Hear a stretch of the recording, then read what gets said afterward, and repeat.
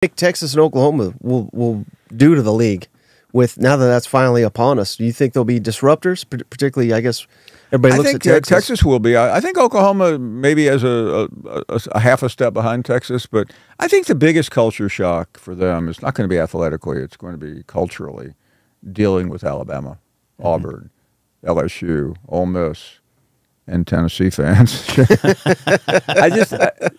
Being in the Big 12, being in the Southwest. I mean, they think they know it, but I think this league it's a lot about the fans. It's a lot about the culture. It's a lot about the mindset.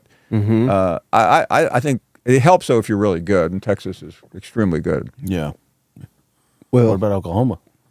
I don't know yet. I'm slightly concerned about them. Yeah. But I think that's another thing. What I'm looking forward to though is Texas fans infiltrating the Paul Finebaum show. I don't know if you show this on 3 to 7. I guess you have had your last appearance on. Because we're hearing from a few of them, but they're gonna come in like a bull in a china shop, and the battles between Alabama fans, Ole Miss fans, that's.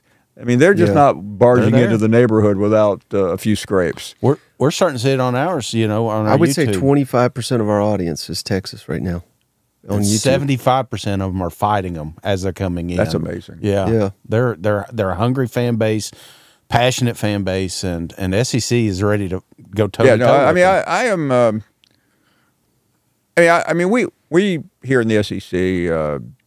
Haven't made the kind of moves other leagues have made. We didn't invite Cal and Stanford. Yeah, we do not have the largest number of Nobel laureates for nuclear science in the SEC, but we do have the best fans. Yes. So I know you said the culture will be big for Texas and Oklahoma, but is there anything that you are eager to learn about those institutions? And I'm currently we do a series on the SEC network, which we haven't done in a couple of years, but it's called a homecoming series where I go and interview non-sports people. And I'm going back to Austin in about a week and a half to interview one of the most prominent people from Texas. I'll be going to Oklahoma as well. So I'm having fun with that side of it. Who are these people? I mean, we know the fans.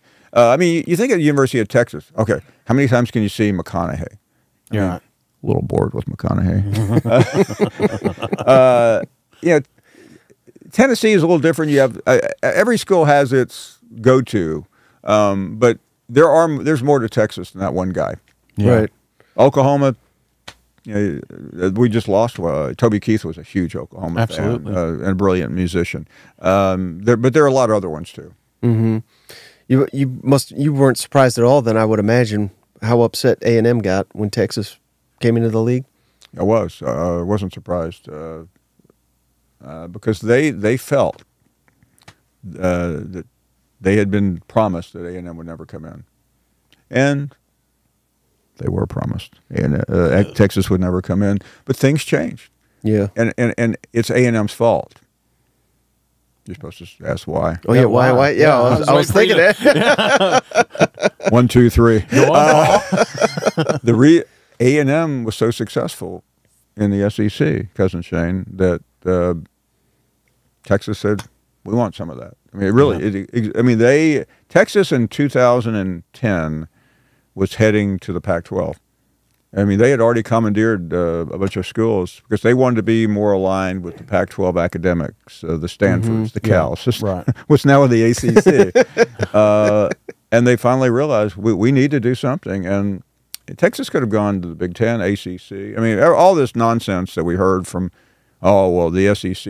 The SEC didn't do anything but answer a phone call from their attorneys. Answered a phone call, the same phone call that everybody else got. They were on the prowl. They were leaving him, and they were going to go somewhere.